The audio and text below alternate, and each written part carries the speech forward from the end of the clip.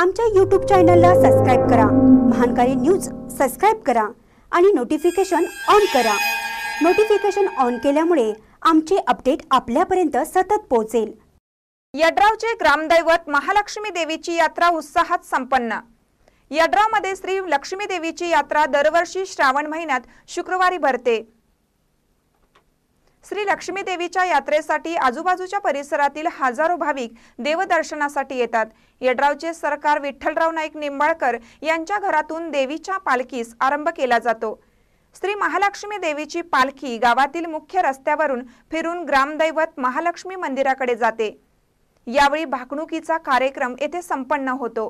गावातील सर्व धर्माचे लोक या सोहळ्यामध्ये सहभागी होतात।